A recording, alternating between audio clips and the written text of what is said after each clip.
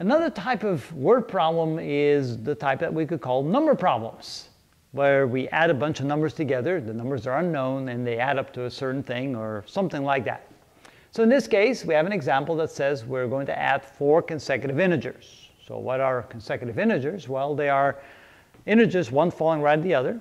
For example, if the first integer is 1, the next one would be 2, the next one would be 3, the next one would be 4. So in this case, we don't know what the first one is, so let's call that x. So let x equal the smallest of these integers. So if the first one, the smallest one, is x, then the next one would be x plus 1, the next one would be x plus 2, and the next one would be x plus 3. And the problem tells us that when we add the 4 consecutive integers together, they add up to 282. Okay, and all we have to do now is solve this algebraically.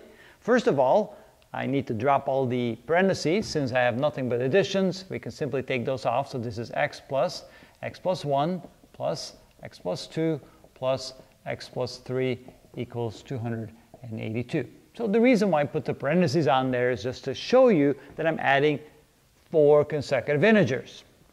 Okay, the next thing, I want to move all the x's to the left side, which they're already there, and then move all the numbers to the right side. So that gives me x plus x plus x plus x, they're still there, equals 282.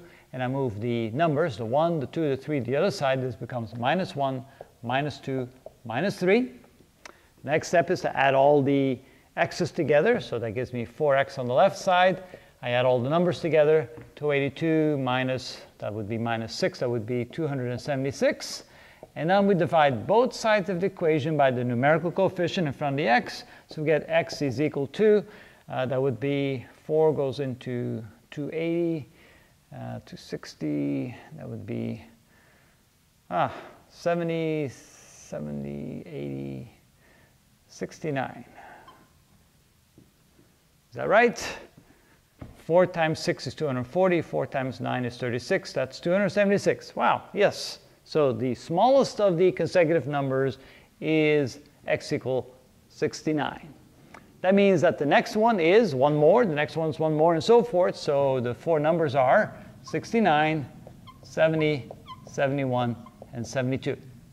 Okay, now just to make sure that we did this correctly, what we could do is add them together and make sure we end up with 282. So when I add them together, 9 plus 1 is 10, plus 2 is 12, that's 2, carry the 1, 7, 7, 7, 7, that's 28. And sure enough, bingo, correct answer, just to make sure.